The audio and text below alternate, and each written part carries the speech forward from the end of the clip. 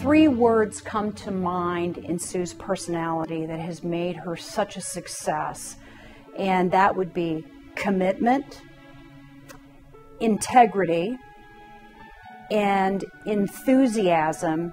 And when I say enthusiasm, I mean with a capital E. After growing up in Bloomington, Sue received the first of her 3 degrees from Indiana University from the School of Education. I decided that early childhood is really what I was interested in. I taught first grade mainly at Arlington and University High School. In 1978, Sue was recognized for her dedication to the classroom. She was given the Indiana State Teacher of the Year Award, and also that same year she was the first runner-up to the National Teacher of the Year Award. I wasn't the best teacher. I wasn't the star teacher that they should award this to. I think I represented what is good in teaching.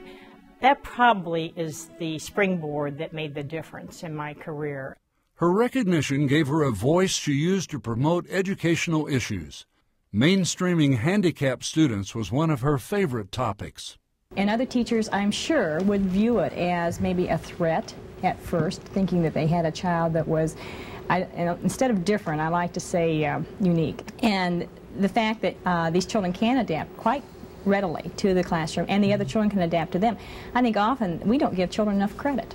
But then the governor asked me to work for him, and so I left the classroom, and doing that and working with all of our school districts around Indiana during that 3 years with him. But it was the time she spent traveling the state as Governor Orr's special assistant that she developed her statewide contacts.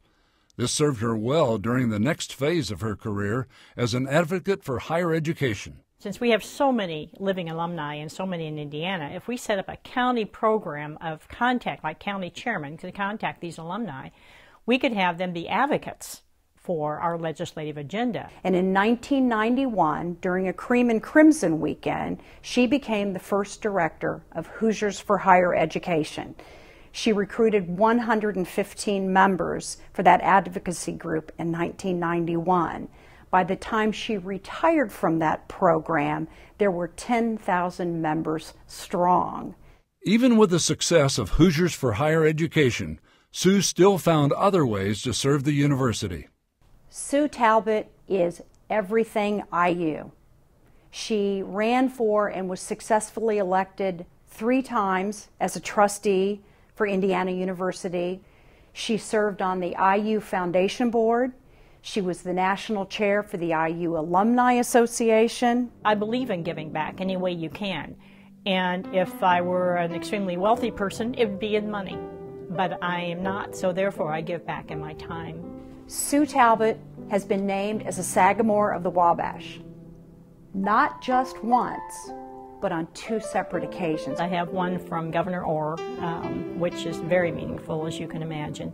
And then when I retired from Indiana University, Frank O'Bannon presented me with one. The things that she's most proud of are faith, family, and friends. We've had our illnesses, and we've had our tragedies, and we've had things that are almost life-threatening and life-changing.